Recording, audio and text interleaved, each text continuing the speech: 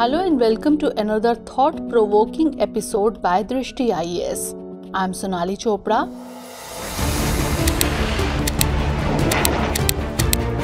Your guide on this journey through the complexities of the Israel-Palestine conflict and the evolving dynamics in the Middle East. On October 7, a pivotal movement unfolded as Hamas launched a massive military operation into Israeli territory, setting in motion a series of events that have captured the world's attention. We will dive deep into the heart of this conflict, exploring the geopolitical region, international reactions, and the emerging resistance alliance that is reshaping the region. Hamas initiated a large-scale military offensive within Israeli territory. Their actions included firing a significant number of rockets into Israel, followed by coordinated attacks through land, air, and sea operations. These attacks involved the infiltration of Israeli-controlled areas and targeted military installations, briefly taking control of certain settlements. The Israeli casualties have now surpassed 1,400, with numerous Israelis being held as hostages within the Gaza Strip. In response, Israel has continued its airstrikes on the Gaza Strip, and there are indications of an imminent ground invasion. The United Nations reports that over 1 million Palestinian residents in Gaza have been displaced, and the death toll has risen to 2,670. You can also watch our previous video on the background of the conflict. Link is in the description. Now, without further ado, let's begin. The recent surge in the Israel-Palestine conflict has resulted in a tragic loss of lives and significantly impacted regional dynamics, challenging the prospects of normalization in the Middle East. The emergence of support blocs for both Israel and Palestine has complicated the situation, potentially leading to an extended period of conflict if not addressed promptly. The conflict, which began with a significant incursion by Hamas into Israeli territory, has attracted global criticism and led various nations to align themselves with either side.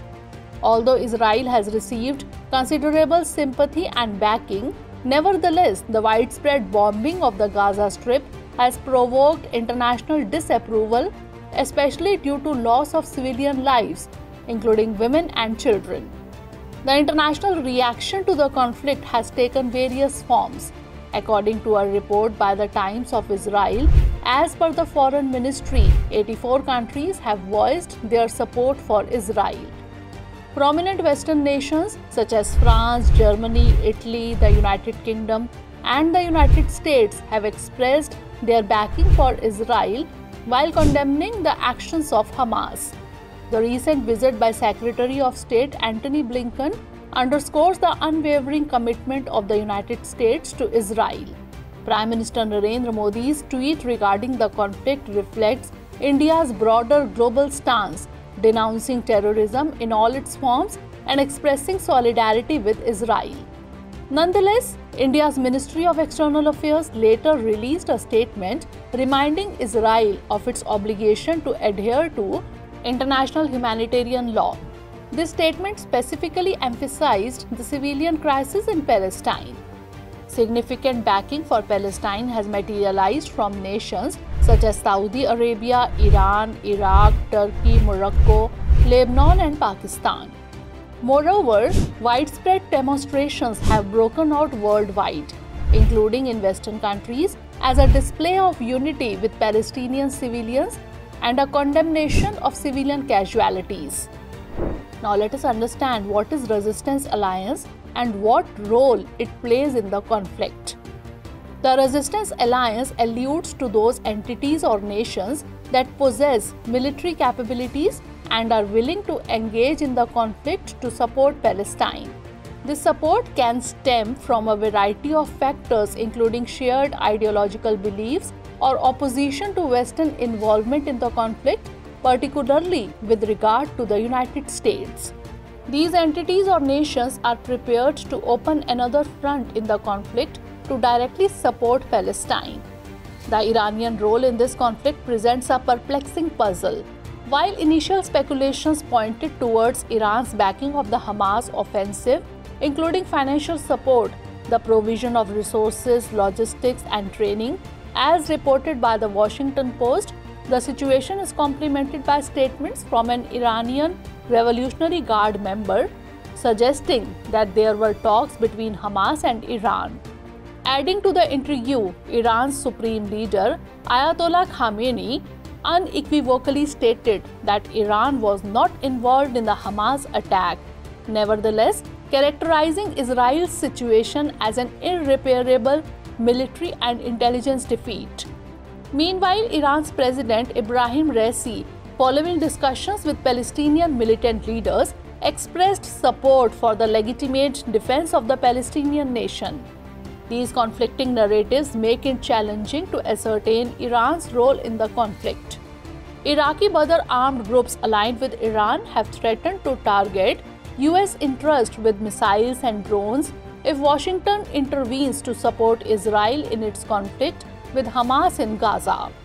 Badr organization comprises a large part of Iraq's Popular Mobilization Forces, the state paramilitary organization that contains many Iran-backed factions. The PMF has voiced its unequivocal support for the Palestinian factions fighting Israel, and the Iraqi government has said the Palestinian operations were a natural outcome of what it calls oppressive policies by Israel. Hezbollah's participation in the conflict has escalated tensions along the northern border with Lebanon, evoking memories of the 2006 war, a month-long battle between Israel and Hezbollah, a Shiite group openly committed to the destruction of Israel. Furthermore, the Israeli army has identified several instances of fire exchange originating from Syria. In retaliation, Israel launched airstrike from Damascus and Aleppo airports in Syria on the night of October 14, putting them out of use. The Turkish leader President Recep Tayyip Erdogan also has criticized Israel's actions, specifically its blockade and bombardment of the Gaza Strip, describing them as a disproportionate response to the Hamas attack and characterizing the situation as a massacre. Yemen's Houthi leader Abdel Malek al-Houthi has issued a warning that direct US intervention in the Gaza conflict would trigger a response involving drones, missiles, and other military actions. He emphasized certain red lines concerning Gaza and expressed readiness to cooperate with other groups if needed. Meanwhile, the Ministry of Foreign Affairs in Afghanistan released a statement affirming the Islamic Emirate of Afghanistan's support for the establishment of an independent Palestinian state on its historical lands, asserting this as a legitimate, historical, and legal right of the Palestinian people to safeguard their nation's independence.